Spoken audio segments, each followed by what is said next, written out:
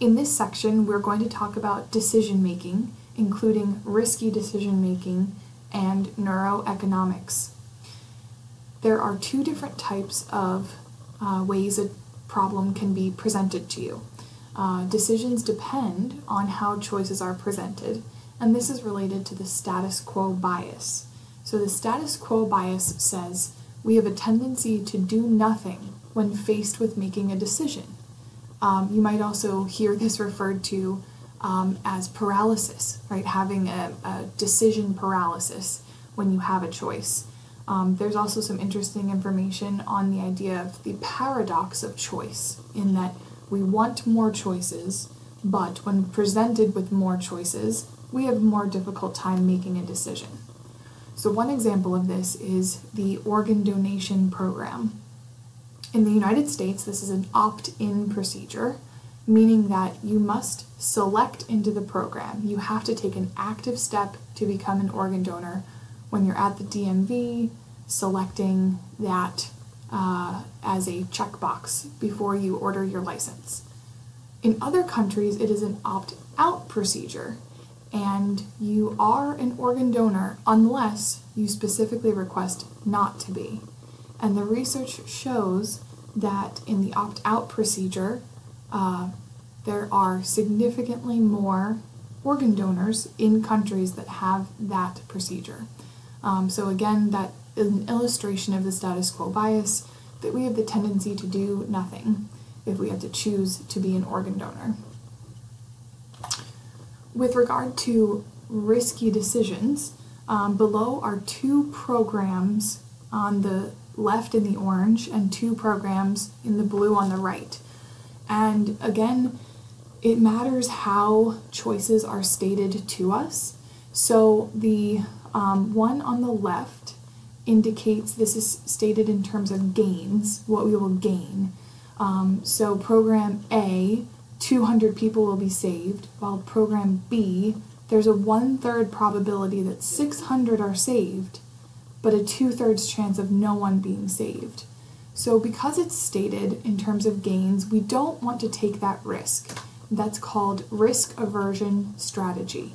So people choose program A because there's a guaranteed 200 people will be saved. When the problem is stated differently, in program C, 400 people will die, and 1/3 probability that no one will die, people end up taking the risk. They say, I don't want to see 400 people die, therefore I will choose the riskier option and hope that that 1/3 probability is the ultimate outcome. So that is the difference between risk aversion and risk taking. There's another interesting decision-making effect called the framing effect, and again, about how decisions are stated. The Tversky and Kahneman study was the actual illustration of the program A, B, C, and D. So it is also called the framing effect. Neuroeconomics is a relatively new field, and it is designed to look at the brain activity while we are making decisions.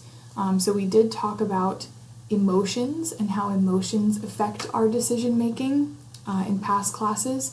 So this is one neuroeconomic study. It was by Sanfee and co-workers in 2003.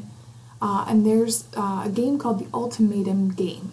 So there is someone who presents the money and someone who has to make a decision.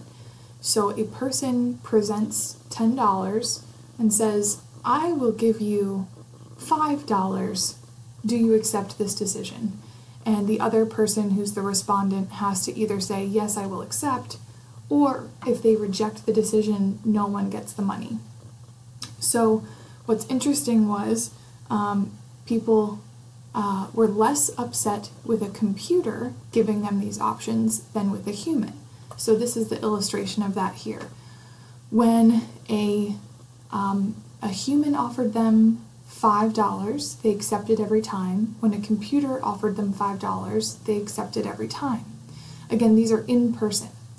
But look at what happens when a human offers them only $1 and they realize that the other person gets to keep the $9.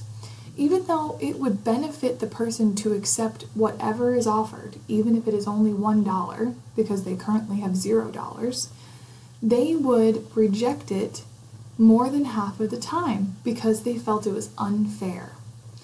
And the computer, though, they would reject it less than 50% of the time. It was almost 70% of the time they would say, sure, I will take the $1.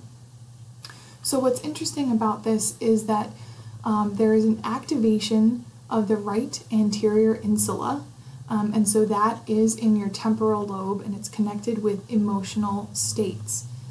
So participants were more likely to reject the offers if there was emotion related to it, in that perception of fairness from a human being. So we know from neuroeconomics that emotion is important in decision making.